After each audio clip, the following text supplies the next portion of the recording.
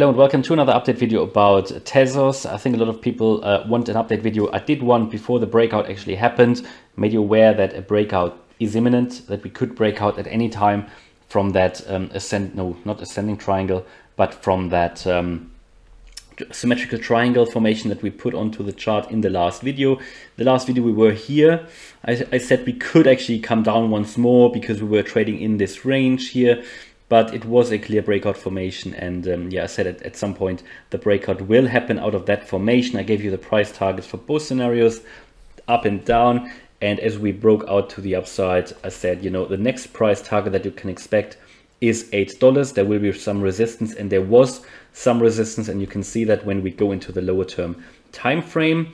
Also we have now broken out today out of the, was it today? Yeah, today, out of the cup and handle shape. So I did say in that video, I don't really see a clear handle really, but it is certainly that formation that we formed, or a very similar formation that we formed on the Coty chart as well. And if you remember my videos on Coty, we predicted that breakout on this channel as well, because that was an even more clearly defined cup and handle. We exactly broke out when we hit that ascending trend line here.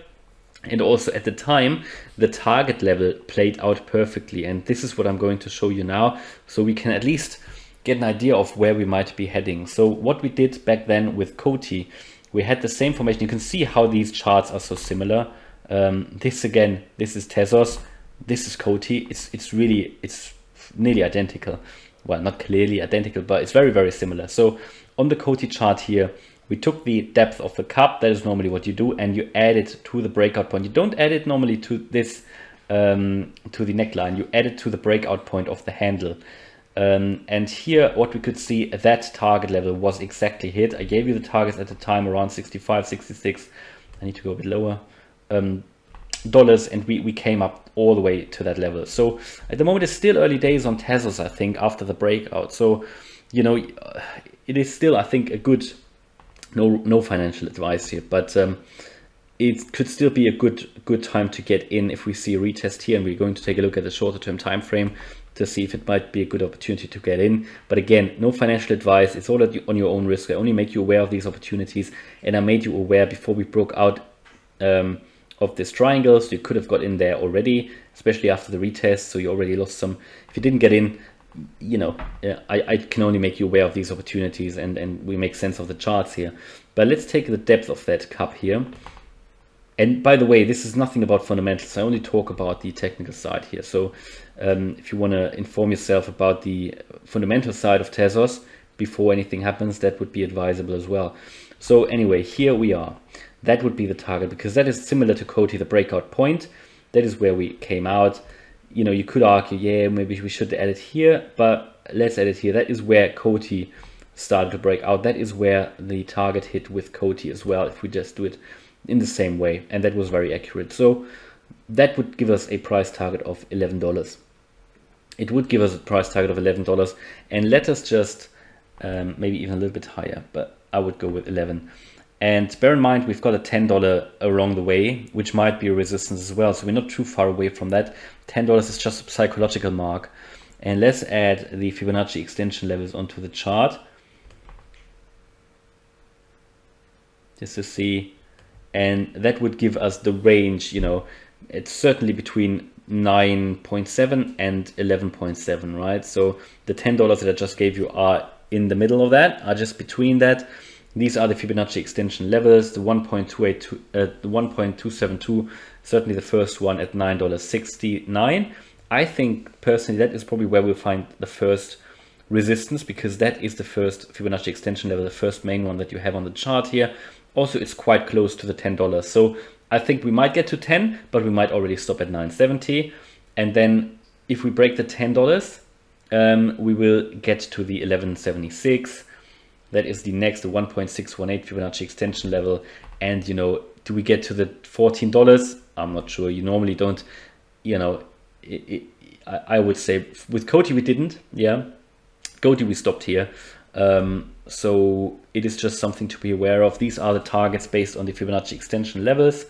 And I think it would still possibly be a good time to get in. But again, not financial advice because it's still early. Let's take a look at the earlier. And by the way, you have to expect a retracement at some point now, because on the daily here we are also we're getting into the overbought range now again. But we clearly broke out, so that's very crucial. We even broke above the most recent high. That is important as well. We made a bullish cross on the MACD, and I think the ADX will soon go into the trend as well again. It's currently still sitting in a range market, the ADX line, but we made a bullish cross on the directional movement index lines, so that's positive. And on the hourly here, what we can see, that is the resistance at $8 that we talked about. So we found resistance at the $8 line that I mentioned in the previous video. First of all, when we broke out of that triangle, we saw a retest very nicely, very accurately, a retest of that line, broke out of that $8 line. Yeah, we found resistance there, coiled up, and then pushed further up. So there will be some further setback very soon, possibly now, because you can see that we're coming out again out of the on the shorter term time frames. We're now in the overbought range. So, you know, personally, I would wait for another retracement now, and then it might be a chance to get in, right? You know, because now you're just buying into an overbought market in the short term, but and we're in the overbought range. I would wait. You know, you did it here as well. You know, we were in overbought, and you came down again in that retracement here, and we did it again here. Yeah, we went to overbought, came back into a retracement. So there might be a little bit of a stronger retracement coming now, but certainly, you know, we broke out of that. What is of course important also to see, depending on which time frame you're trading in, but you know, do we see maybe on the 4-hour chart as well? Do we see on the 4-hour maybe another retest or so in the 4-hour? I mean, on the 4-hour we're in the overbought range now as well. So I expect a retracement now, another retracement after that most recent pump, and possibly that could be used to get into the market. Again, no financial advice, but you know, the indicators are looking good. You know, we've been making bullish crosses here and there, everywhere, buy signals. We've seen a really strong chart. I did mention it in the last video that we were still in an uptrend, even though most of the other cryptos were in a consolidation phase. We had a trend continuation pattern here. So it's nice to see, you know, and if you want to see further of these videos about Tezos, please subscribe, like the video. And we've on this channel, we've identified a few cryptos which, you know, were just before the breakout. We mentioned it, that we were in that breakout pattern, and that these are always good opportunities to then closely observe and watch. And when you see the breakout, then it's normally a good time to get in. Sometimes wait for a retest, which we saw here. But yeah, that would have been a great time to get in after the retest. What I always mention or regularly mention, you know, you break out of that pattern, you see a retest, and then you can go up. And if you want to see more information about how to do that, you can check out my second channel, link in the description, on which I teach technical analysis. But yeah, there you go. That's another crypto that broke out to the upside. Very interesting, very well defined, and currently we seem to be in a little bit of a retracement. I think we have to see one because we are very overbought on the shorter term time frames. Now I'm on the 1 minute chart, that's a bit too fast, but if we go into the 1 hour chart again, you can see that we get that pushback that I just mentioned, that we possibly get a little bit of a retracement now, and you can see that push that happened just in 1 hour. So yeah, we will see probably in the next few hours again a little bit of a retracement here. And maybe if we just take the Fibonacci just from that most recent pump here where we got to, looking at a possible retracement zones, you know, we could possibly get that back to $8 now. In terms of retracement, that would not be unusual, because the $8, that is pretty much, or $8.10, that is where the 0.5 Fibonacci retracement level sits. And also that would be, no, $8.10.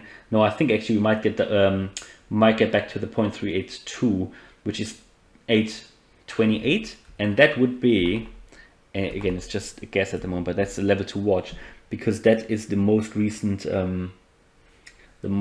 high here that we made. So I wouldn't think so that we get below that. So that would certainly provide some strong support. Maybe we don't even get down that far. So yeah, you know, wait for that retracement, or maybe on the lower time frames, and then time you to get in. You can see it here on the 30-minute chart already happening, that retracement. And I think we could expect something to see like that, a little bit of a sideways move, and maybe then a continuation to the upside. It's all looking quite good at the moment. As I said, overheated on the short-term time frame, so now even on the daily, so a little bit of a retracement is expected now after that pump. But very importantly is that we broke out of that range, and that is important and good potential, good opportunity. But what is also worth saying is that the daily candle hasn't closed above that level. So depending on your time frame and when you in which time frames you are trading, you would need to watch for a daily close above that, or if you do day trading, of course, that's why I can't really give recommendations, but certainly I think an opportunity to get in depending on your strategy. So hopefully you liked the video. If you did, please smash the like button, and if you want to follow me on this crypto journey, then please subscribe. Thanks a lot for watching, and see you in the next video. Bye bye.